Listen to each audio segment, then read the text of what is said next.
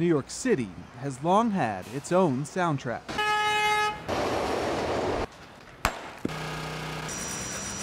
But if Councilwoman Helen Rosenthal has her way, the nearly omnipresent siren part of that soundtrack will be changing. Proposal is to have all emergency vehicles, whether it be an ambulance or a fire truck or even a police car, change the tone of their siren from one monotonous high-pitched noise to a high-low pattern.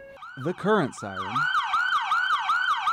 and the proposed new so-called high-low siren, which European countries have been using for years. New York's Mount Sinai hospital system has already made the switch.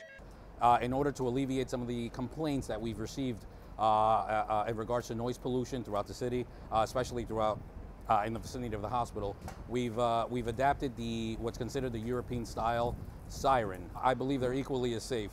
The decibels are not different. It's just a break in tone that I think people are reacting to, which make it seem that it's actually lower than it really is. Most emergency vehicles already have the ability to change between different siren patterns, so the cost of the change is expected to be minimal. City Council has yet to schedule public hearings or a vote on the proposal.